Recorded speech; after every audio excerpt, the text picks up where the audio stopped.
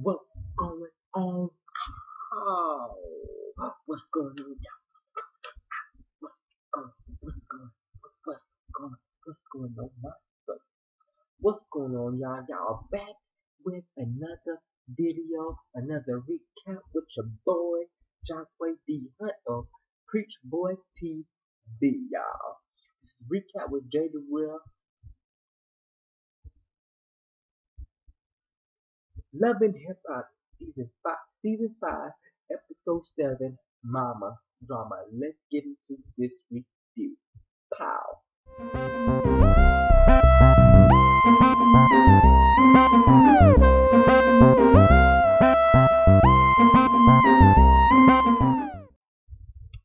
She kicked off this episode with Richie Dallas going to meet up with one of his long lost friends, producer friends, whatever. When y'all find me a track that Richie Dallas produced, when y'all find me a model that Richie Dallas produced, when you find me a Grammy nominated, Stellar Award winning, or whatever, BET Award winning artist that Richie Dallas had his hands in, he actually was prosperous, and he actually got some awards, some plays, or whatever he actually made money from. Pull them artists my way so I can review them, so I would know. Because this whole scene with Richie Dallas being the producer, I'm not seeing it at all. Nada. Bye. Meets up this guy.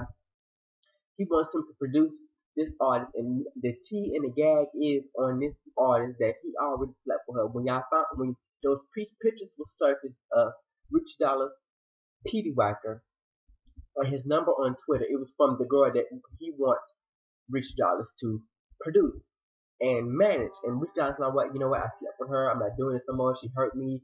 Put my penis out there. I had to get my number changed. Money was taken out of my pocket because I couldn't get to my money because of her being childish. He said, I'm not trying to work with that. I'm not trying to go back down that road again. They're convinced. Rich Dollars goes over to talk to this girl.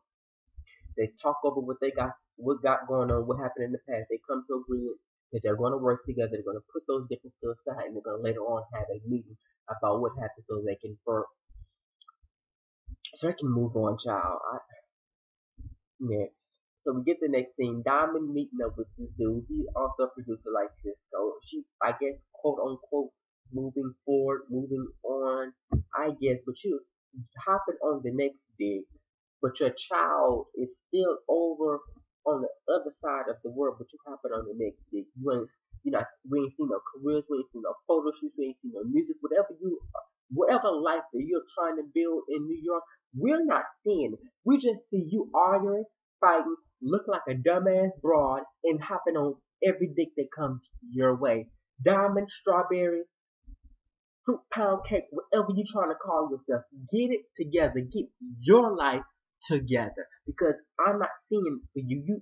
You're not making any progress. You're not doing anything worth even watching or seeing. So girl, bye. Dickie comes home. Yandy is cooking with his mom. They're having dinner to talk about the baby mama drama that's been going on. He has not been communicating with his baby mamas, and Yandy is sick and tired of because their drama is starting to play over into what's going on with her. So she's talking with him. She brings the mother in, Judy, to reconcile, to get him to talk. So they're gonna plan a dinner or some kind of meetup with the baby mama to get the situation solved. Next thing, Amina talks to her sister, the little butterfly chick with the nappy hair and whatever. They're talking. I'm gonna get so sick and tired of Amina talking about Peter. I'm like, you allow him to treat you that way. It's your fault. Grow some balls. Stand up to him. Get your life together. Take care of your child and focus on that. And if Peter is not trying to be in that equation, X him out. Next thing, Cisco is talking to Richie Dollars about his life. He talks to both of the girls that he's been fooling with. His baby mama from before and Amina Butterfly. Strawberry is not fooling with him no more. They're not on good terms because one chick found out about the other chick found out about him. Other chick he tried to come true. It didn't work out in his favor, so his life is all screwed. He has nobody by his side. So I guess with Richard Dollar being the quote unquote relationship guru, but he has no relationship and everything for him failed.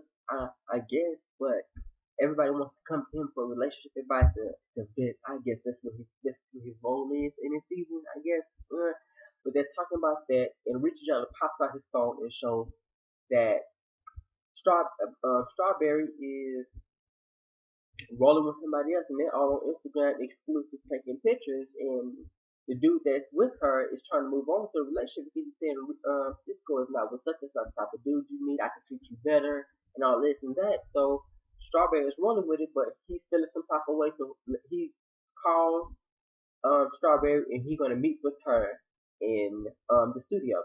So I'm gonna go straight to that scene, and I'm gonna continue forward.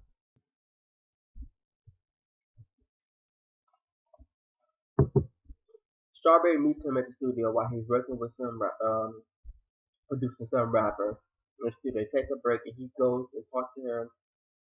That basically that whole situation was he's mad because nobody's messed around with him, but he's mad because Strawberry is on to the next guy. He don't have time for his drama, his pettiness, his childish ways. So she's not here for it. So she moved on. So she's coming at basically hear what he has to say. What he has to say, they get into an argument. He tries to flip the script on her about, yeah, you talking about you was here for me. If you really here for me, you wouldn't have gave up so easy. And I ain't tell you to come down here, and it's all your fault. And this and that. She's like, hold up, this is not my fault. How dare you flip the script on me?